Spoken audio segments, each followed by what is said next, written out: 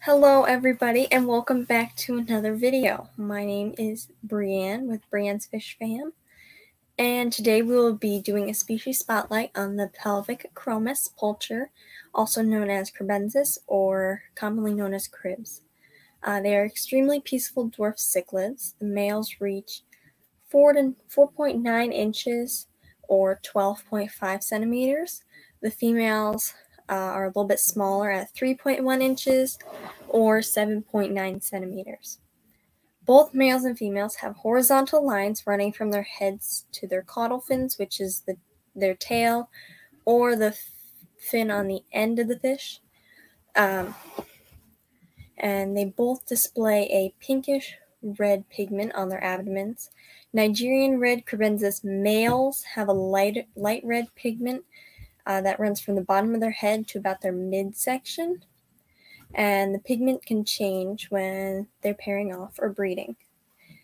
Kribensis breed like crazy. That's why some people recommend to not breed Kribensis for profit, because they're so common and they're so easy to breed.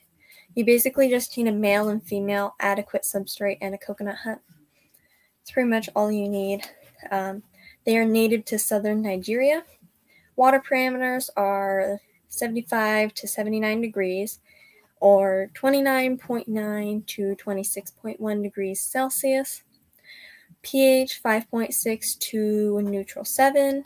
Hardness is about 2 to 3 degrees carbonate hardness, or KH. In the wild, they experience slow to fast water movements where dense vegetation is available. Kribs generally use coconuts, huts, or other caves when they can block the hole almost all of the way when breeding, to where only they get in and not other like invertebrates or anything.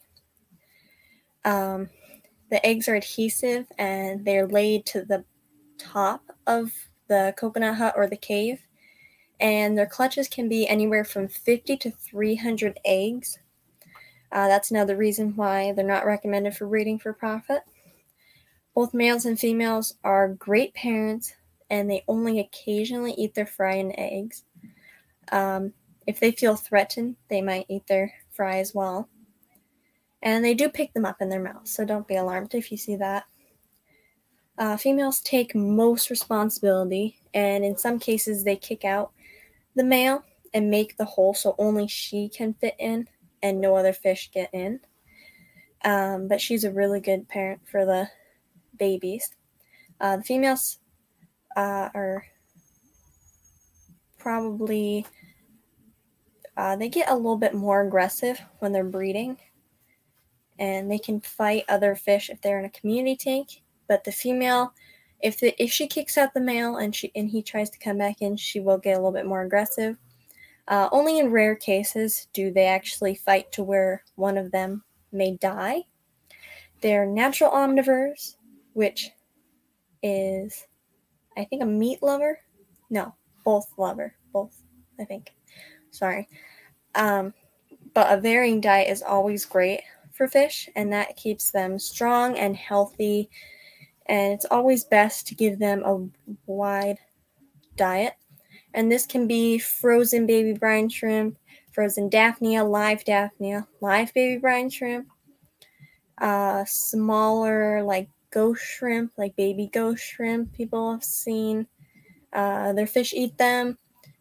Some say the babies will eat seed shrimp, scuds, which are an amphipod, and you can do a couple others like grindle worms and white worms.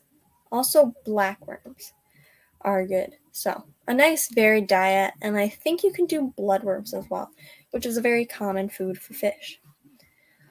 For the ratio of males to females, you want more females to males if you're doing a larger tank, but one pair of one male to one female will be plenty to get a nice breeding project started in a 10-gallon tank. Avoid any slow-moving fish or fish with longer fins, like a guppy, like a Dumbo guppy, because Kribensis can be fin nippers, and you wouldn't want that to happen to your prized guppy. So you can try cherry barbs, which is what we personally have.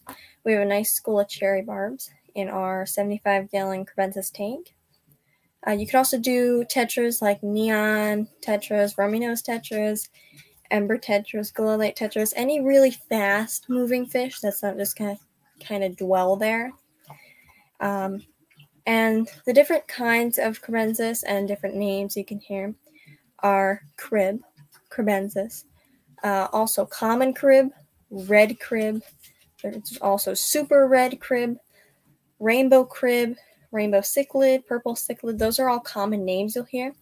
There's also Nigerian red Kribensis, which are a bit different pigment than regular Kribensis. Like I said earlier, they have red along with the females.